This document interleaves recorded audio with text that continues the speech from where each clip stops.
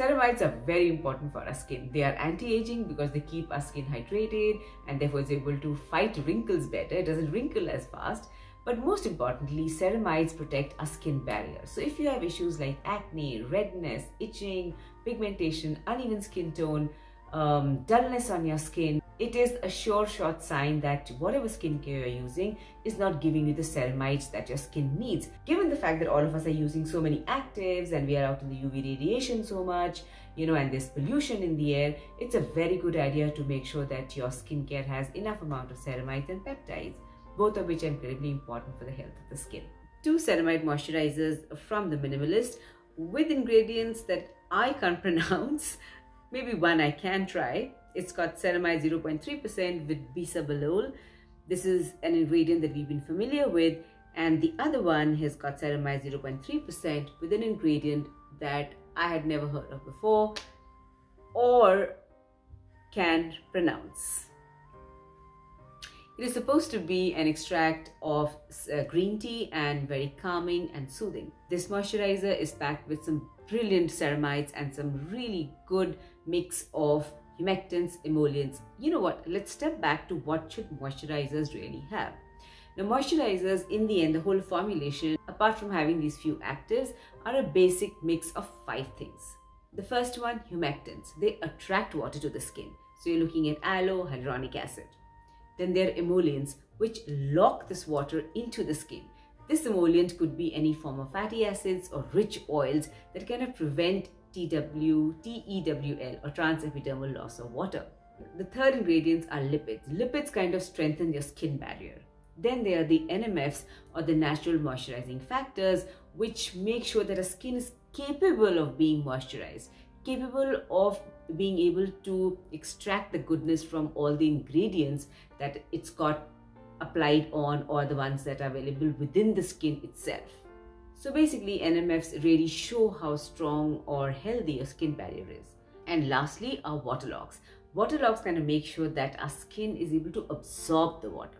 So there's a whole reaction happening when you apply the moisturizer. There's water being attracted, it's being locked, the skin barrier should be able to absorb the water properly, it should be healthy enough to use those ingredients well, and also the barrier is strengthened to kind of make sure that just the goodness enters the skin and not the bacteria or the irritants enter the skin. And that is why moisturizers are such an important part of skincare. Let's first talk about the similarities. Both these moisturizers are priced at $5.49 for 30 grams. Little expensive, but look at the formulation. The formulation has a very good, well-balanced mix of ceramides, cholesterol and fatty acids, all of which combine to make sure that the benefits that we spoke about earlier are well received by our skin. And it's got ceramide 1, 3, 6 and 11. Ceramide 1 is ceramide EOC, ceramide 3 is NP and ceramide 611 is EOP. So dry skin is different from dehydrated skin. Dehydrated skin can be skin that's going to be itchy, is going to be red, can be inflamed, can just not feel comfortable.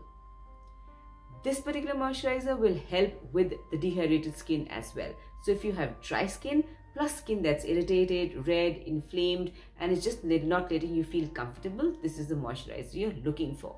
It's got great hydration coming from butylene glycol, it's got bisabolol of course, then it also has petrolatum, which will make sure that your skin barrier is well maintained.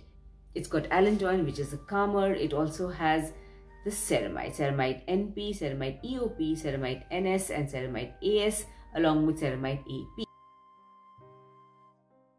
The ceramide 0.3% with the unpronounceable ingredient also has a similar formulation. It also has ursolic acid, it's got saccharide isomerate, it also has all the ceramides NP, EOP, NS, AS and AP as well. Along with that, it also has cholesterol to make sure that your skin barrier is getting the help of ceramides, fatty acids and cholesterol to make sure that your skin barrier is well protected. They are different in a few actives. For example, the bisabolol moisturizer is meant for dry skin.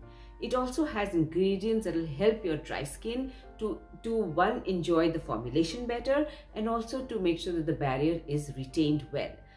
Both of these formulations are very gel in their format. I was expecting the Bisabul, which is meant for dry skin, to be a little more creamy, but it is surprisingly gelish in its form and gets absorbed very beautifully into your dry skin.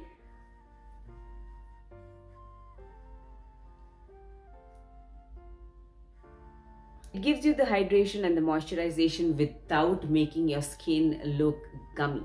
I actually found this moisturizer, which is actually meant for oily skin, work better on my skin as compared to the one which is actually meant for my skin. I have dry skin, but my skin somehow enjoyed the unpronounceable ingredient moisturizer. Let me just try it. Medicaicide, Ceramide 0.3%, much better than it enjoyed the Bisabul. Could be that my skin is feeling a little oilier because Hyderabad is getting warmer. Our skin keeps changing as the weather changes, or the humidity in the environment changes, but I kind of enjoyed that more. Let me know which has been your favorite moisturizer. I think ceramides are incredibly important in our skincare, and whether we have the redness, irritation, or your skin feeling dry and stretchy, it's just good to have ceramides to kind of make sure that a barrier never comes to a point where it gets damaged. Because repairing a damaged barrier, or sometimes if you don't recognize that your barrier is damaged, can cause pigmentation in the long run. So, you might think the redness, irritation is happening because of some product, but actually might be happening because the barrier is damaged. So I just personally feel it's better to have ceramides in your skincare to kind of make sure that your barrier is mostly protected, because hell, we use a lot of ingredients, and all actives, when used excessively, or can sometimes even just react on your skin, even if they worked out for you before, and actually damage your barrier. So it's just a good idea to have ceramides and peptides in your skincare. And I love the fact that these moisturizers now have the skin type written on them right up front, because that is so incredibly important. Let me know what your experience has been with the moisturizers. For more on this, I'm going to meet you in the comment section.